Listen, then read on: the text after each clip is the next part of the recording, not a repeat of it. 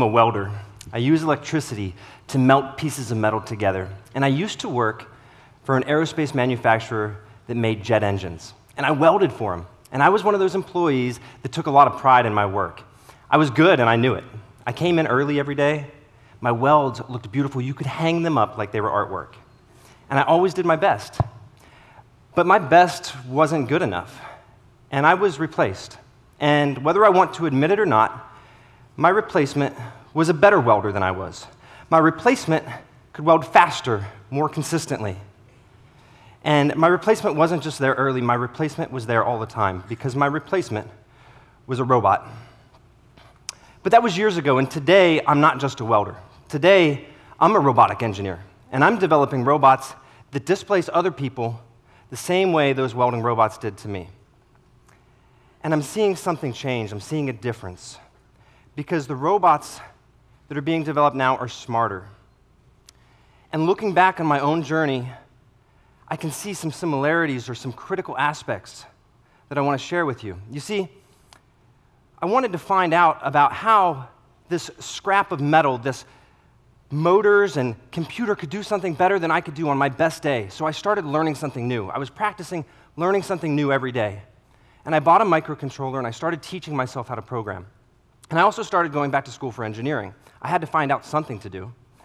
And when I was going back to school, I was running a small welding business. And somebody approached me and asked me to do some welding for them. They asked me to build this frame on the back of a golf cart. I had no idea what it was. And once again, my curiosity was piqued. I wanted to learn something new. And I found out that they were going to tow somebody from a golf cart. They were actually going to pull somebody and make them run 15 miles an hour and measure the force that it took to do that. I also learned that this was part of a larger military robotics project called 4MM, where the military wanted to make super soldiers that were capable of running a 4-minute mile.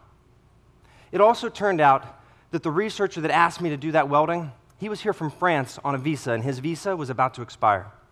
So through a turn of events, I ended up developing the world's first robotic exoskeleton that's actually capable of augmenting your human capabilities, making it easier to run.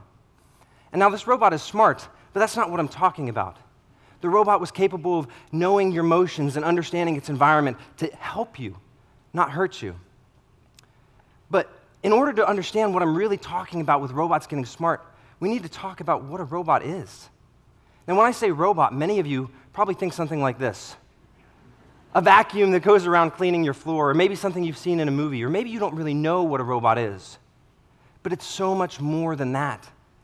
Because the truth is, any one of us could go down to a dealership today and drive home a robot. The cars of today are capable of knowing what lane you're in, augmenting your driving capability, preventing you from getting into a wreck. By all means, that's a robot, right? In fact, what many of you have brought with you today, I would consider a robot as well. Your phones are capable of processing data, capable of controlling your house, your thermostat, your lights. And if a phone can be a robot, then how about software?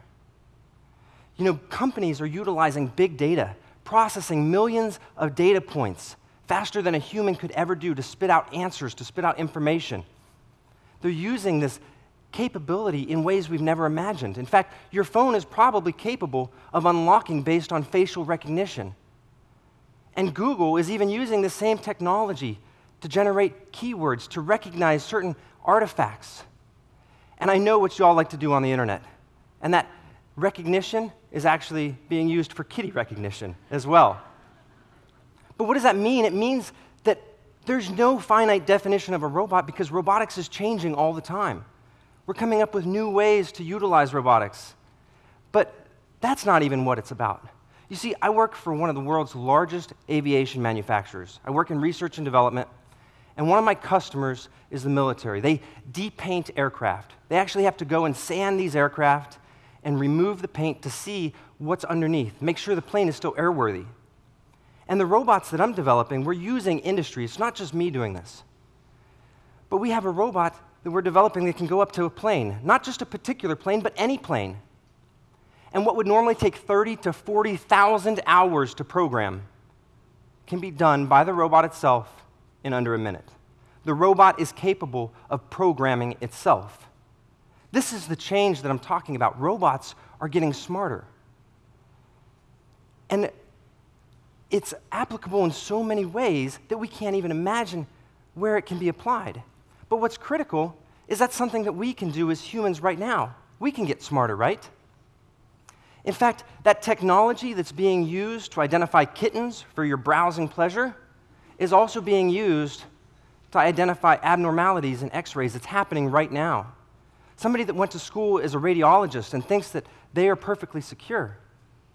There's technologies branching out in so many different ways. And when you think about the long-term effects of it, when you go to the hospital and your radiologist is looking at some x-ray that you have to determine what's wrong with you, and they've worked a 12-hour shift, and they're tired, and they're fatigued.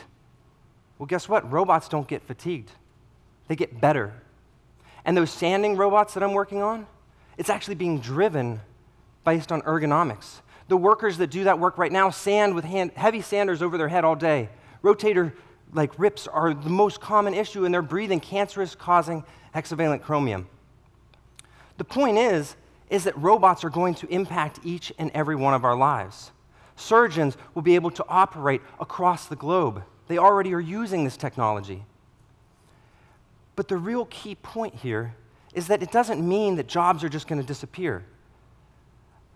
Amazon has recently invested nearly $750 million into robotics. But they've also created 100,000 new jobs. But those jobs are highly technical, skilled jobs. You see, what this means is that we all have a chance to learn something new. And just like my story, a welder learning robotics, a robotic engineer learning how to give a talk in front of thousands of people. We never know what opportunities are going to come from it. I'm not saying you need to go learn about robotics. I'm saying you need to learn something. You need to push yourself outside of that comfort zone, because then you will create opportunities. You control your own luck. And whether you're retired or young, especially if you're retired, it's your duty to make sure that the new generations, the younger generations, get to this sooner, get to learn things, because it's going to impact them so much more. Even restaurants are opening up fully autonomously. They literally have robotic chefs or robotic bartenders, jobs that normal students would use to put themselves through school. The main thing that I want you to take away from this is that today, my robots learned something new. What did you learn? Thank you.